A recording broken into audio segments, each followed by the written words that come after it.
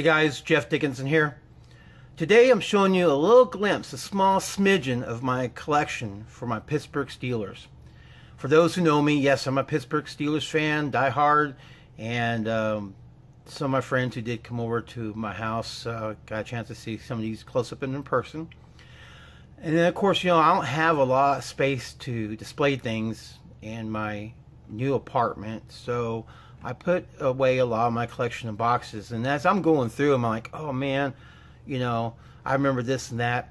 Well, a friend of mine recently asked me, hey, you're a Steelers fan, what kind of Steelers stuff do you have in your collection? Because I know I see a lot of stuff that you wear, and the ring and all that. So I was like, well, you know what, I'll do a little quick video. Being it's almost football season, God hoping, it's not going to be the same since the weird times we're living in. But let's check out some of my favorite people of the Pittsburgh Steelers that I have collected. We'll start off here with Chuck Noll. Didn't meet the gentleman. By the way, these helmets are made by Riddell. They make all the NFL helmets. I did not meet him, but I got his autograph through this place here, Absolute Authentic Autographs. They got a COA sticker. That's where you go to if you want to check them out. This came highly recommended through my friends, so I was like, okay. And you know, I mailed off. Well, I sent out for it. Well, I went to the website and sent off for it, and I got it and had this in my collection for many years. I believe I got this in 2000, and yeah, I started getting these around the early 2000s. There's your COA ID number. Let me show you all around the helmet.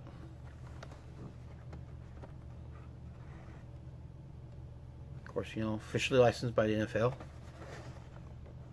I need to get a case for him. I haven't got around to it, but I need to do that because all these other guys right here have nice little cases, so I need to get one for Mr. Noll. Which again, you know, I met this gentleman, but I didn't. He seemed like a nice guy. I was told through some of the players that I met that he was a really good dude.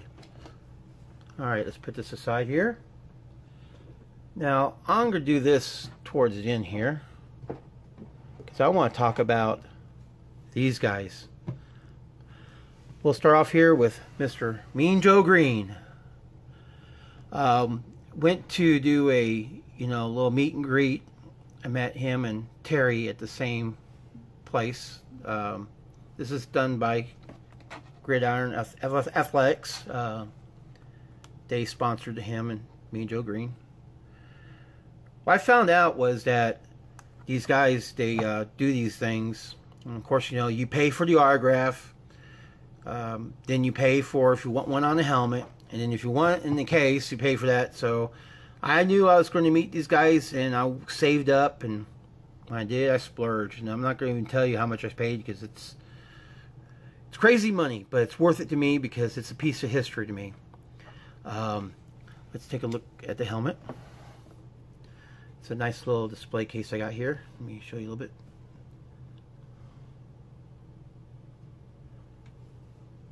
And let's open it up. What I do from time to time is I open them up, and a little dust gets in there, dust them off. There's a closer look at the autograph. Of course, there's where they put the COA. There you go. Hopefully you can see that. They put the COA where it won't disturb the look of the helmet. Riddell, who does these little miniature helmets, these are replications of the original helmet. As you saw a video I did a while back of the Darth Vader helmet Riddell did. That's the only non-sports helmet owned by them. Of course, there's your inside. Pretty cool. Well, a while back, I used to have a real helmet, and not signed, but a buddy of mine offered me some stupid money, and I said, you know what? I need to expand my collection. It's just a basic helmet. He wanted to use it to get signed by one of the Pittsburgh Steelers that he wanted to meet. So I kind of helped him in a way, and he helped me. All right. Once again, there's another look here. If you want to pause and take a look at it. I'll leave that like that. Next up, we have Mr. Terry Bradshaw. This guy is a hoot and a holler. There's his little COA. Once again, sponsored by Gridiron Athletics. And there's a little COA of his. What's cool about these people, they're a little more expensive to get the autograph, but they give you a nice little picture of them signing it. So when you get this, you get a picture of him autographing it for you. That's kind of cool they did. It's kind of like a wink and a nod to your experience. But let's open up this case. Give you a better look.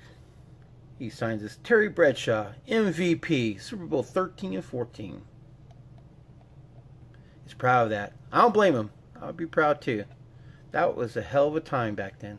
Oh, and then here's the number.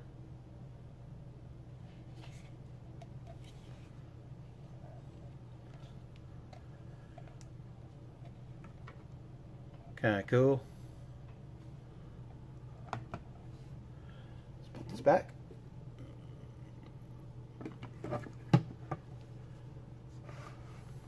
Once again, we'll show you the little autograph here.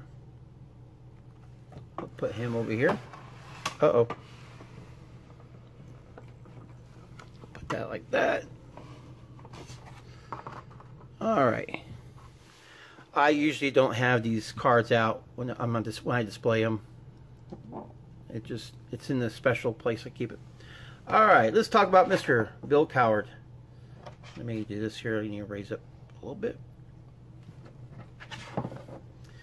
This guy I was able to meet, and he is super cool, super nice. This is taken from the 2005 Steelers. I did meet him during that time, and this is, you know, I just didn't have the money to spend this time around for a helmet for him to sign, but he was a coach, and I thought, what better to have a team photo from 2005. It was Ben Roethlisberger. He's right here. I don't know if you can see that. And then there's Mr. Coward.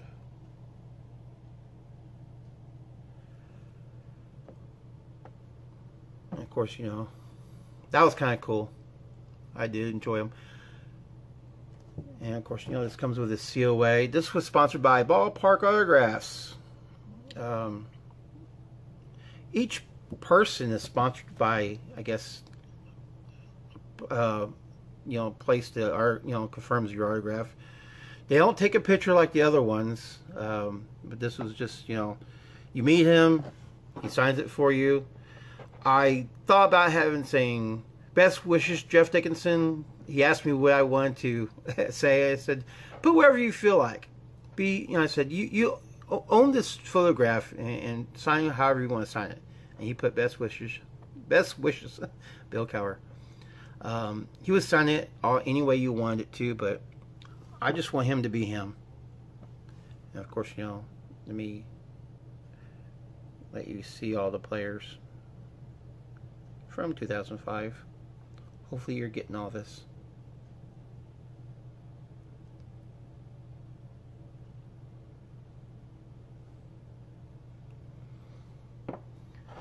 Super cool.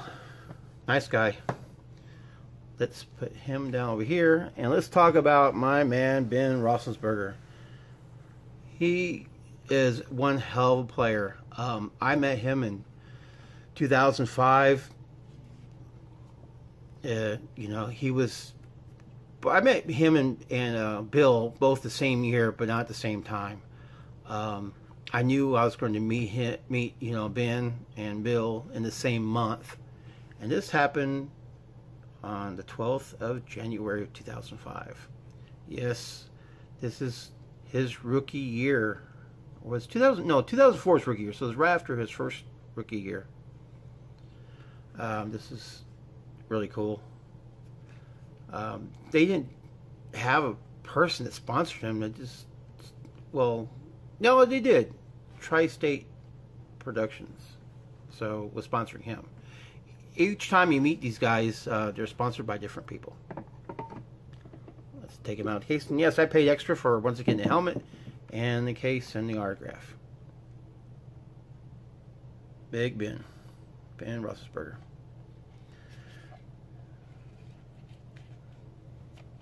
This one here has a little sticker for Adele. It's a little bit, it's just, looks like the same type of helmet, kind of. But it's a different issue, I guess. Big Ben. He's a nice, super cool dude. Smiles a lot, like Bill. You know, all these guys were really friendly and really cool. It was a pleasure meeting them. All I do here is, since that's not such a fancy, dancy one, I'll put this up here. Well, I'll put this back here. And last but not least, I want to show you something cool. I wear this a lot. I put it back in the box. This is a Pittsburgh Steelers. Let me show you this. This came from Danbury Mint. And I ordered this. There was a year that they were doing all the NFL teams. The guy who makes the NFL rings did this special one-time thing with the Danbury Mint.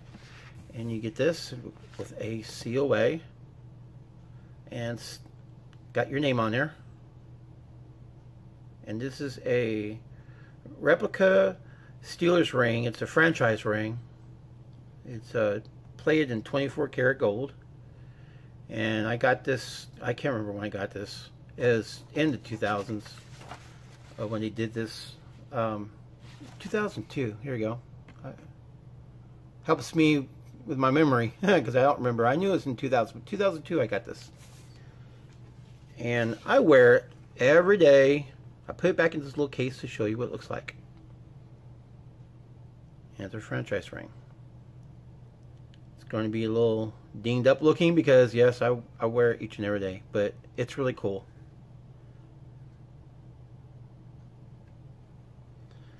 So, guys, wrapping up here. Pittsburgh Steelers.